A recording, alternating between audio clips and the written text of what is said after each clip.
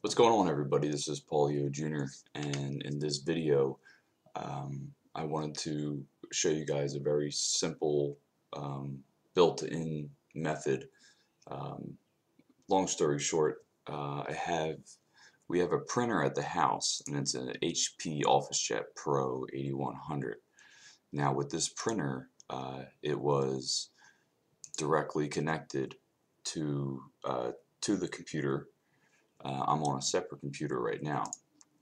But it was directly connected, and there weren't any, they could print from the local computer, but it wasn't set up wirelessly. So we wanted to obviously set up the printer wirelessly so everybody can print from it and not having to share it from that specific computer. And on this specific printer, there aren't any options to manually find the printer and type in the password. All it has is that WPS key, where you just press the Wi-Fi and it just waits for the router to find it. In our case, um, that router didn't have one. So in order to do it very easily, is you would probably already have this software, the complete software installed. So what you would do, and I'm just showing you where it is on the other computer I'm using that it does work. But what you would do is either on the desktop, it would say, and your model might be a little bit different, but the software is pretty universal. But so ours is the HP OfficeJet Pro 8100. So you'd either open this, or you can just go to Start and type in HP, and then you'd find the actual printer. You would click that, and from there you just give it a second. So we'll just pretend at the moment that the printer is not connected wirelessly, and so we have to do it using the HP software. So once you get to the HP printer assistant, you're going to go over to Utilities, and over here there's something here that says Printer Setup and Software, and you would click that. And now on mine says connect a new printer, reconfigure wireless settings, or add more software.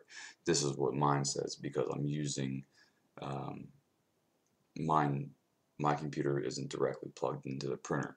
But once you actually click that, once you click the printer setup and software, there will be another option that says something to the degree of switch USB printer um, to a wireless printer, and you would select that option, and I believe it's actually right underneath connect the new printer.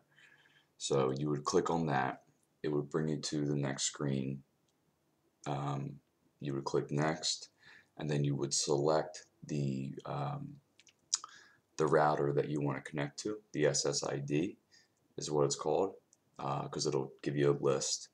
You click on that, whichever one you want to use, and then from there you type in the password of the router, and then just hit next. It'll say installing this and blah blah blah, and then after that the actual light, the blue light on the printer itself should be a solid blue, and once it is a solid blue on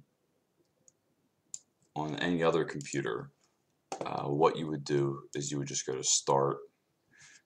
You can type in you can type in printers if you want, and you just go to Devices and Printers, and then you would go to Add Printer at the top left here.